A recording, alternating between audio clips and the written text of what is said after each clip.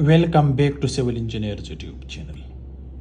If the cantilever span is up to 7 feet, so what should be the size of floor beam with steel reinforcement details? If you are working on construction site, if you are studying, so this video is very important for you people to watch at the end to guide you for important steel structure design for cantilever beam. If you are new on this channel, so you may like this video and subscribe the channel. If you have already subscribed the channel, so you may like this video because this is very interesting for you people.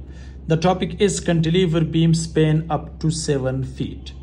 First of all, guys, as you can see here in this diagram, this is our CC column, okay, and this is cantilever beam.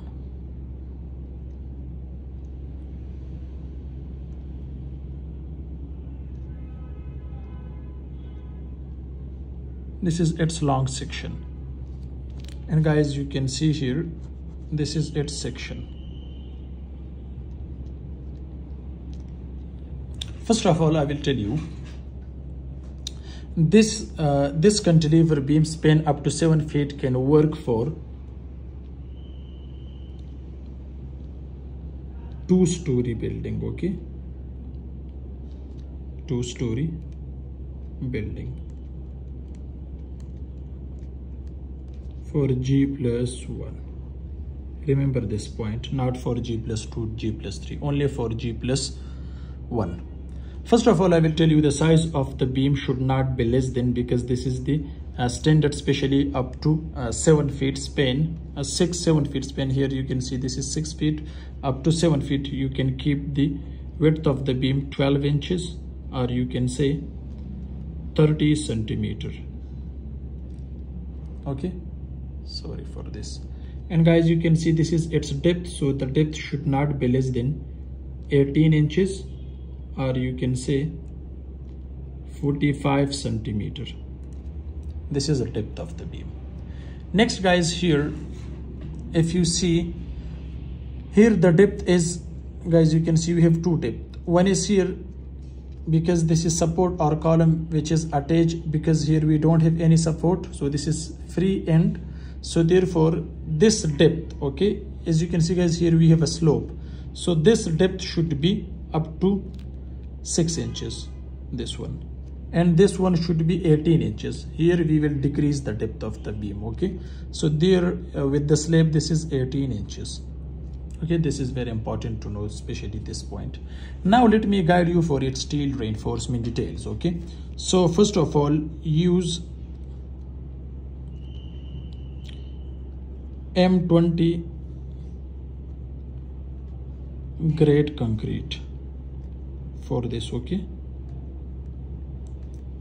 which ratio is 1:1.5:3. This is the grade of concrete, okay. Next one, guys, concrete cover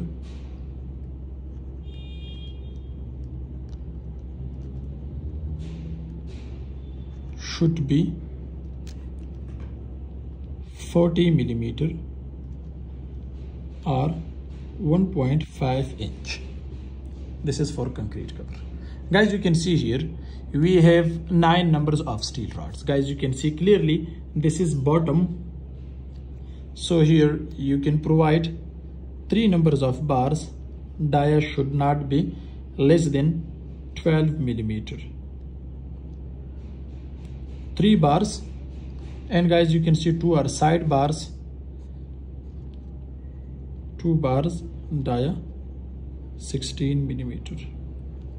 At top portion, guys, because this is cantilever beam, so here on the top of this we can provide the as a balcony, you can use it, or for the terrace, etc. So it's depend on the requirement. So therefore at top portion we required 4 bars, and the dia should not be less than 16 millimeter. Okay, so these are steel reinforcement details. If you see, guys, this is stirrup, so use here 10 millimeter dia of steel rod with the spacing of 100 to 150 millimeter, center to center. Okay, this is its section. Now let me guide you in this long section. If you see guys, these are longitudinal bars. So these longitudinal bars dia guys, you can see, which is 16 millimeter. Okay, we have 4 bars at upper portion. At bottom portion we have 3 bars dia 12 millimeter. Next one guys, you can see these are stirrups. Okay, here at the distance of L by 2. L by 2 mean at the distance of 3 feet or 3.5 feet. So use here the dia 10 millimeter with the spacing of 4 inches center to center. Guys, you can see, which is 100 millimeter.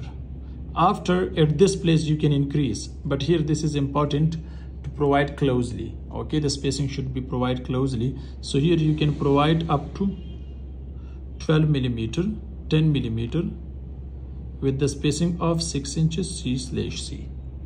Now guys, here you can see the development length. This bottom bar is going to the upward side and the upward side is coming to the downward side. This is called development length, LD.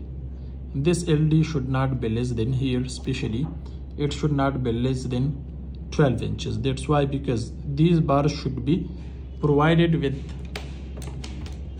these bars should be connect or binded with longitudinal bars, especially inside the column. Guys, you can see this is column and this is the other column. Okay, so here we should connect these to make a good bond between steel and concrete. So development length is very important in cantilever beam because it makes a good bond between steel and concrete with column. Okay, so this is very important to know, especially these points which I am discussing. Next one guys, you can see here the hooks. So look at here, these are hooks. This one, this section. So this hook should be, guys, same like this. Okay, this hook should be provided on 135 degree with 3 inches length. Okay, this is also very important, and it should be provided alternately. Don't provide at the same direction, it should be opposite of each other. If this one hook is at the upward side, okay, the other one should be at the downward side like this, but don't provide at the same direction or left side or right side, but the each should be provided alternately. Then it will give you a good result because it resists with earthquake. If you provide on 90 degrees, so you will face more problems because it cannot resist with earthquake. So guys, this is a short video to guide you for cantilever beam span up to 7 feet. Thanks for watching. See you in next video. Goodbye.